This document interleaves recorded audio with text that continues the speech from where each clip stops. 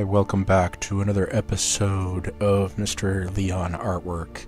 Today we're doing part 2 of pareidolia effect.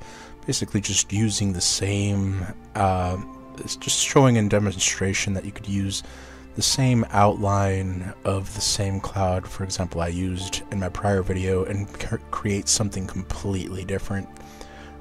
In this one we're going to be doing the light and the light's glare, and we're starting off first with the monk. Starting off first with the face.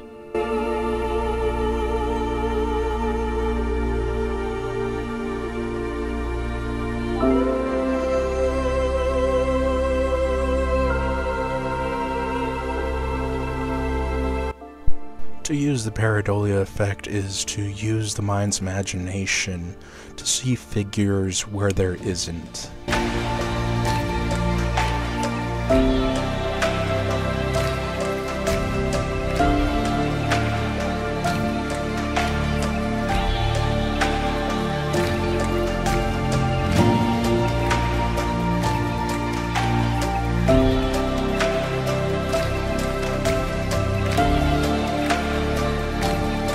In this case, the monk will be mostly shaded, as he will be sitting within a cave system, or within a cave, which is a lot darker.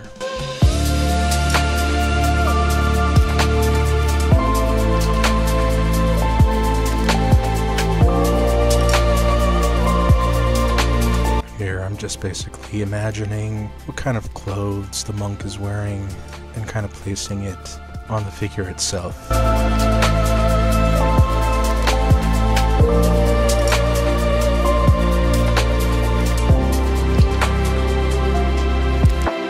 How would the clothes overlap? Where the wrinkles would be on the clothing? All that needs to be thought up of and placed within.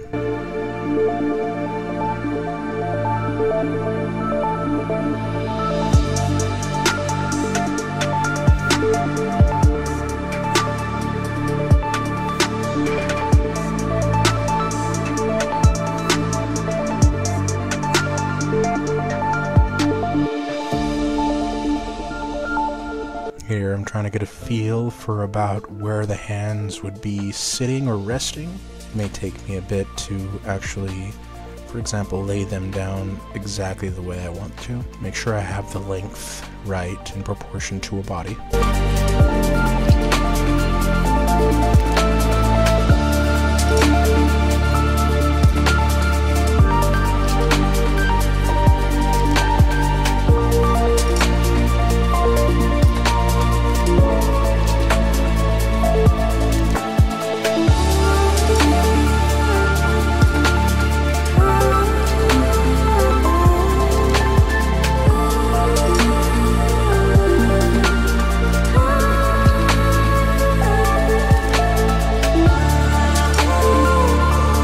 So here basically he will have his hands over his knees and his legs will be crossed under the clothing.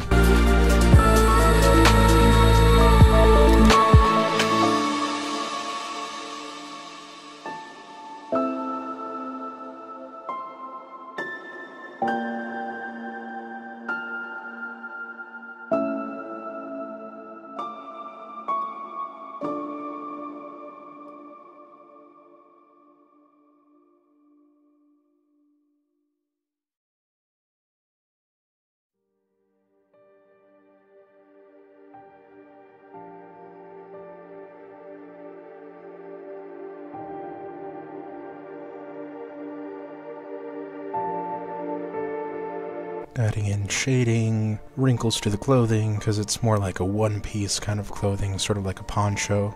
So that's why you only see one foot within the actual drawing itself, as the other one's probably hiding within the actual clothing itself.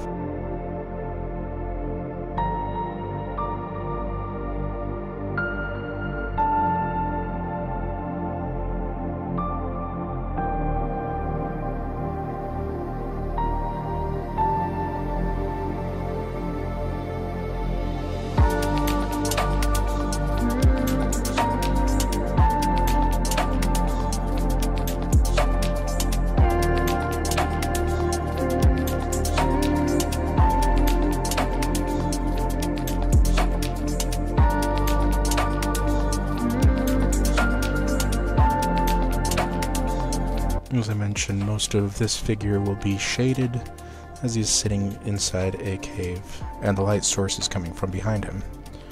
Here I'm also adding buttons, as clothings either have zippers, buttons, or they're one piece altogether, and holding it onto the actual character's body.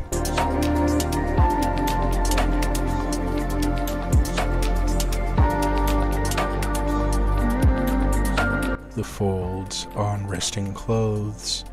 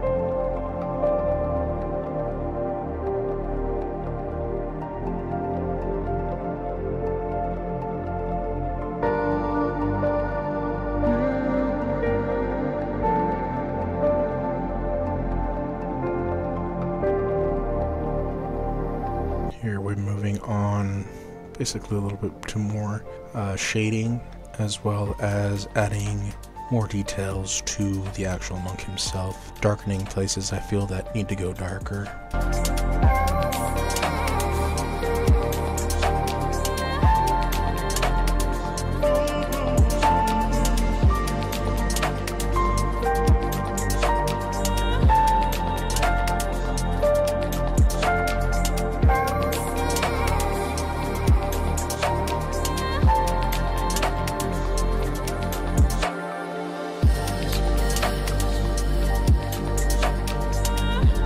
Now we start adding in the cave entrance, kind of showing the outline of the entrance and the rocks that hang from the roof of the cave at the entrance.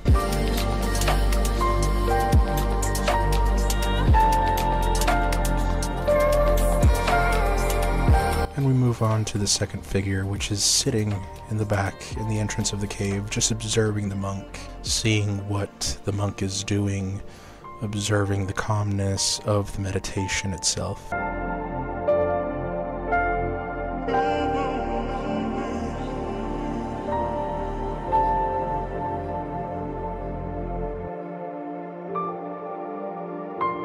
At first, I wanted him to have an outstretched hand, kind of touching the entrance of the actual cave itself, but then I actually kind of changed my mind and go for a different position as well.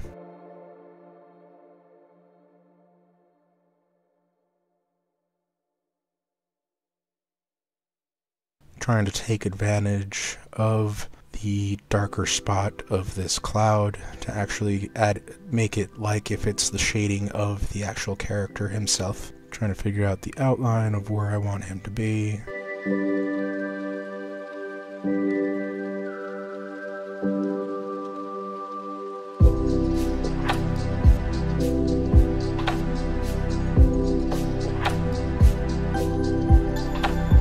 Adding in details, shading, folds in the clothes.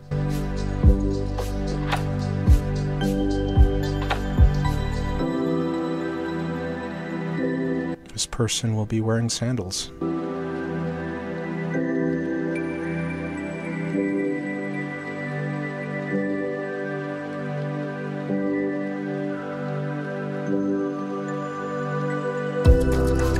As I go, I'm kind of still figuring out where I'm going to lay things. Here I'm placing the stone where he will be sitting on.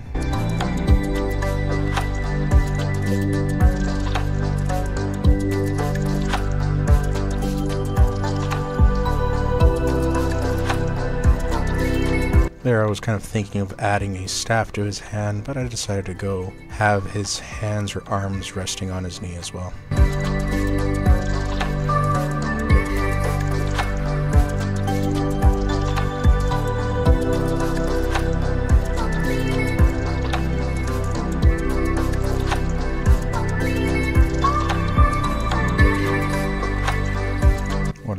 character have a beard, mustache, and long hair.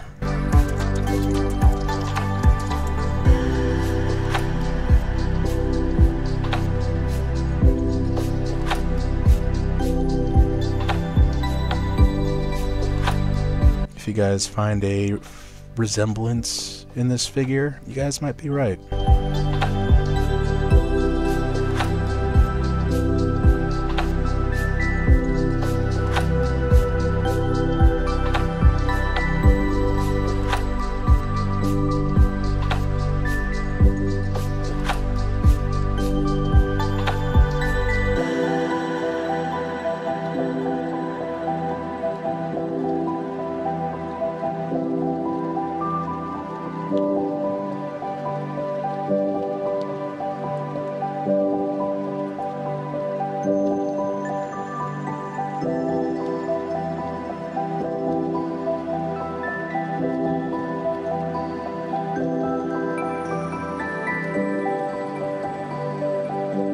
Since this figure is a little bit smaller, it's a little bit harder to add the details I want into such tight spaces, but I do try to work that in.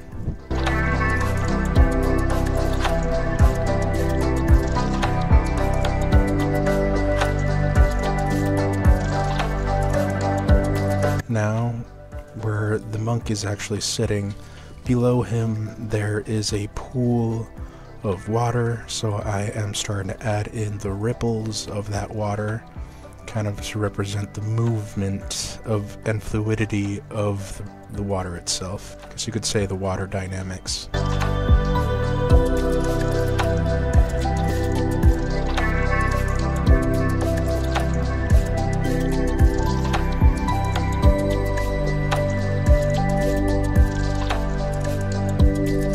Using the cloud to my advantage to kind of simulate the shading of the monk below as well, and against the water.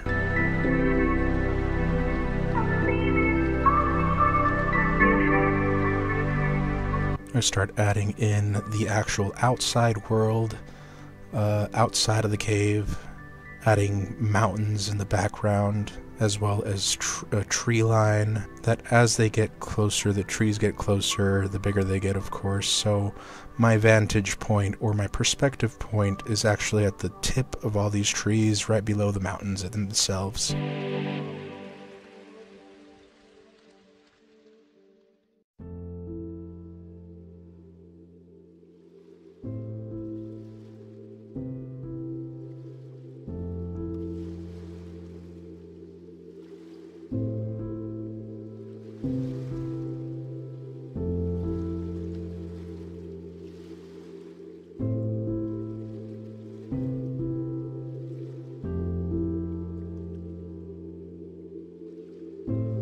Small little lakeside. Then I start adding in all the basically pencil marks to kind of represent the rock walls, give them like that hard edge that you see sometimes, kind of fracturing or refracting, making the rocks seem different and personalized.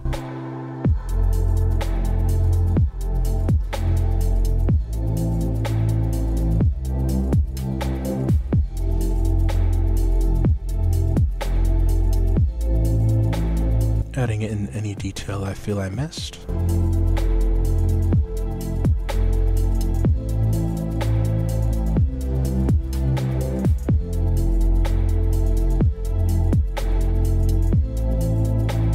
Blades of grass.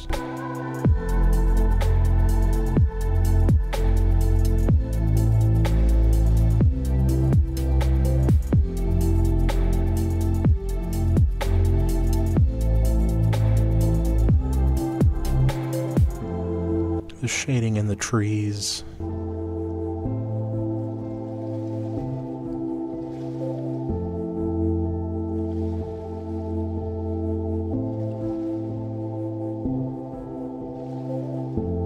Just adding in random shading, as nothing in life is truly symmetrical.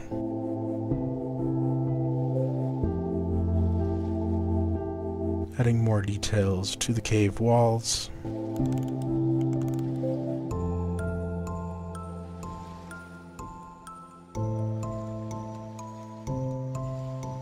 shading for the second figure, and there you have it. How to use pareidolia, the pareidolia effect, with the same cloud and making two different artworks.